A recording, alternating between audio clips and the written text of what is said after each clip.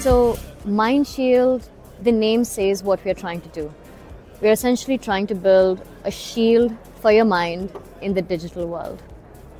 We started 2 years ago when I completed my thesis on understanding the impact of emerging technologies, specifically AI, neural technologies like Neuralink, and AR, VR, XR, so virtual worlds, how these technologies would impact human cognition, impact social behavior, impact psychological well-being, and then security as a whole. And so from that research, I decided to start Mindshield Institute as a think tank.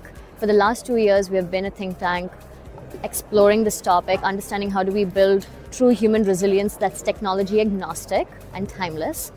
And then in the last 6 months, we realized that we had actually developed a technology that could be used both in the mental health space and in the cybersecurity space to solve for some of the biggest challenges that we are currently facing, such as social engineering, scams, cyberbullying, radicalization, misinformation, deepfakes, as well as problems that we see evolving in the future that we are still not even started talking about, such as what happens when people have brain-computer interfaces, how does that affect their decision-making, what is brain data hacking, what happens if people start living more and more in virtual reality as opposed to physical reality, and many more topics like that.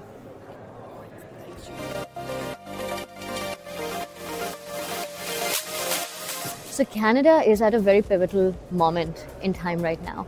You know, for a very long time, it has been dependent on other countries and other technologies to really harness its cybersecurity. But I think it has realized, and there's a wake-up call that we have had since COVID especially, that we need to really bring it back home. We need to focus on Canadians. We need to build Canadian resiliency, and the solutions need to be made here.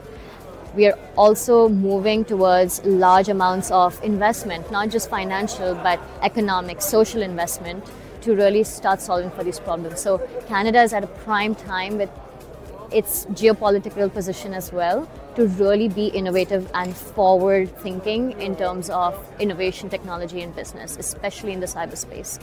And INCYBER Forum has been, well, actually Mindshield was born at this conference 3 years ago. When I first started my presentations and public speaking, I was focused on the mental health industry.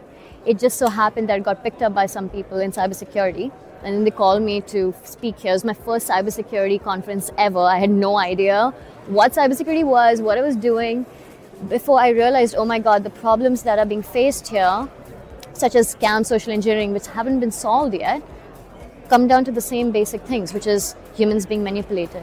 And we haven't figured out how to help humans recognize, resist, and respond to manipulation. And that is the biggest cyber threat, right? Be it in the cybersecurity domain, cognitive security, cognitive warfare, information warfare, all of it, right? It goes from helping someone not lose their bank savings to protecting an organization to maintaining national democratic resilience. And psychology is the base of all of that. So INCYBER gave me the first platform to really share my views and the research. And since then, the people I have met, the community I have met, the support I have got has propelled this idea from just being something in my head to something that's now out in the world and something that's actually making impact. So I have a very deep, heartfelt connection to this conference and the organizers of this conference.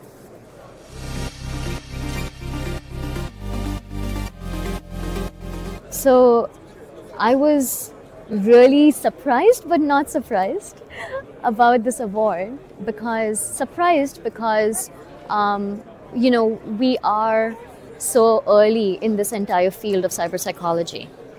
But what we are creating, the systems and the solutions we are bringing, everything from the cognitive risk assessments to mapping cognitive traits and cognitive risks to cyber behaviors, creating psychocognitive profiles of people so we can hyper-personalize training, improve red teaming, improve judgment, decision-making, team optimization, all of that seems like a no-brainer solution to the next evolution of cybersecurity.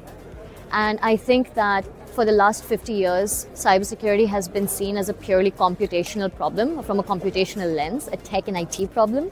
And we are finally bringing in psychology, neuroscience, behavioral economics, and the human sciences into this field. And I think people already realize the need for that. It's just not really happened before because the field is new. As we were pitching, I felt that light bulb. I think everyone, as soon as they hear what we are doing, it's a no-brainer and it makes sense. So the fact that we won this award and the fact that they believe in it is a validation to the future of this field. It's not really even about Mindshield, right? Mindshield is just the vehicle.